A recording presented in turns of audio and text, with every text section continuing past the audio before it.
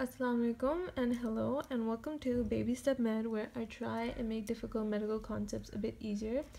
Please like and subscribe to watch more videos. Okay, so let's get this out of the way. And this is a video about the embryology of the esophagus. I tried to make this like as easy as I could, so just let's go. So at about 4 weeks, the lung bud appears at the ventral wall of the foregut, and the tracheoesophageal septum divides this into two parts. It divides it into a ventral portion and a dorsal portion. The ventral portion forms the respiratory primordium, and the dorsal portion forms the esophagus, which is initially very short, and then it lengthens rapidly with the descent of the heart and lungs. And the surrounding splanchnic mesenchyme forms the muscular coat of the esophagus, and the upper 2/3 are formed by striated muscle, which is supplied by the vagus nerves.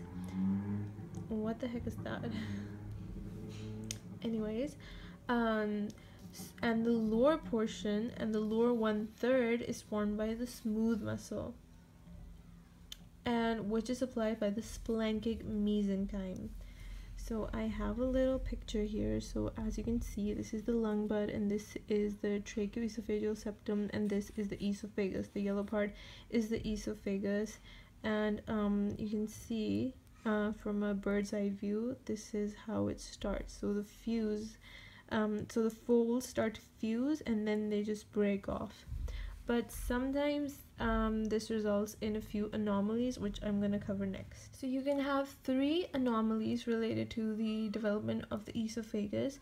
You can have esophageal atresia or tracheoesophageal fistula. You can have esophageal stenosis, or the esophagus may fail to lengthen. So let's get into the details of these.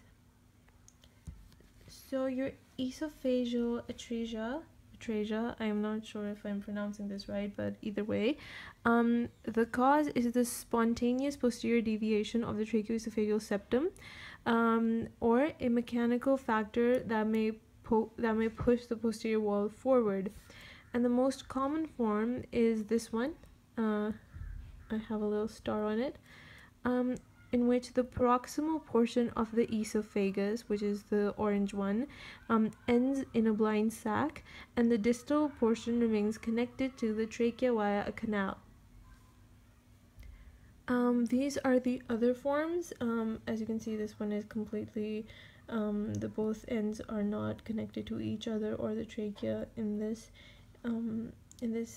both ends are connected to the trachea, and in this one part is connected and the other part is just in a blind sac.